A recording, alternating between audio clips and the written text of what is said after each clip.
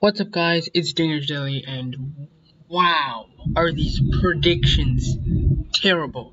So, the AL projected 2021 standings via Baseball Prospectus. I think it said Baseball Prospectus, and then somewhere else it said Baseball Pro, and then somewhere else said Pacoda, so I'm not exactly sure who these from. But whoever made these, what on earth are these? First off, let's talk about the AL Central. So the White Sox, who are a potential World Series contender, are going to win 83 games and be at third in the AL Central when a team like the Indians, instead of getting better, actually got worse. And the White Sox got better, not worse. They got Lance Lynn, they got Liam Hendricks, and they have youngsters who continue to develop. The Indians lost Lindor and Carrasco and might even trade Jose Ramirez. So the AL Central is a spot between the White Sox and the Twins. The Indians are not in that anymore, especially after all the trades and they haven't even got anyone. The Astros, they have the Astros winning the AL West, but the A's have lost Liam Hendricks and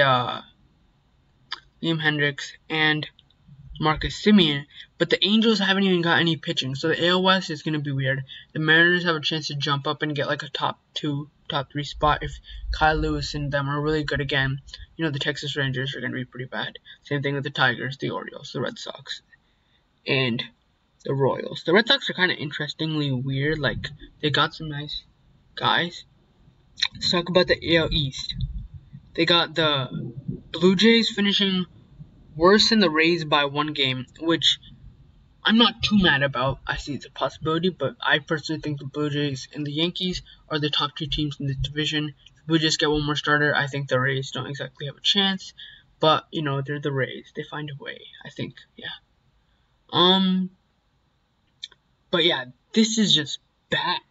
The White Sox below the Indians, and they should be higher than the Twins, if not around them. And I don't think the Astros win that many games, especially being not great in 2020. Like the Astros winning more games than the White Sox, the Twins, and the Yankees. I mean, the Yankees and the White Sox are my top 2 teams in the AL. Potentially a Blue Jays, a Twins, and yeah. And then one team from the AL West makes up my top 5. Alright, now let's go to the NL and review what worse stuff is on here. Alright, here we are with the NL. So, they got the Rockies doing bad, acceptable. I know the Marlins made the playoffs, but I feel like this team is not that great. But I don't think the Marlins are as bad as like the Orioles, Tigers, and Rangers. If anything, the Marlins could get around 75, 80, at least wins. So the Marlins are not that bad. But then again, they're going up against these teams.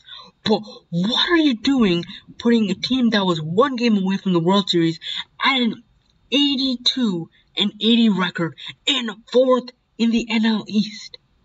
What is this? If anything, they should be in the top 2 spots in this division. If the Mets win, the Braves will be 2nd. But the Nationals and Phillies have made some decent acquisitions. But the Braves should be at the top of the NL East. NL Central. How are the Cubs 85 and 77? The Cubs literally lost Schwarber, Darvish, Caratini,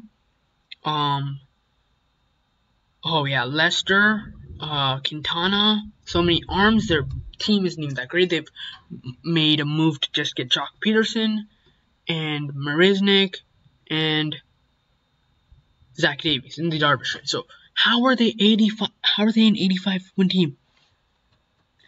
The Blue Jays are an 85-win team, and I'm not even being biased as a Blue Jays fan. The Blue Jays and the Cubs do not match up anywhere, talent-wise. And I just found out today the Cubs are almost about to non-tender Chris Bryant, which is just extremely dumb. They should trade him or keep him. Other stuff. The Cardinals just got Nolan Arenado didn't give up too much. No, didn't even give up much. And they also got cash. Shouldn't they be at the top of the NL Central? Then the Brewers and the Cubs are on the same spot. But what are you doing with the Cardinals worse than the Brewers and the Cubs? The Cardinals have the same record as the White Sox pretty much by 1 game. Around the same record as the D-backs and the Reds. What is this trash? Admittedly, they have got the NL West right, but I think the Giants are better. I think the Giants could get hit 80 wins because they've got Anthony DeScoffiano. Sorry for the mispronunciation. They got Alex Wood. They've got some decent players this offseason, so yeah. But overall, this is straight trash. Baseball Prospectus, Baseball Pro, Picada, whoever released this, what were you doing? But that's about it for this video, just reacting to this absolute garbage. Whenever the full top 100 players comes out, you know I'm going to be reacting to that stuff. Whenever that comes out, I think they'll be finishing in about like a couple, 4 to 5 days. So yeah.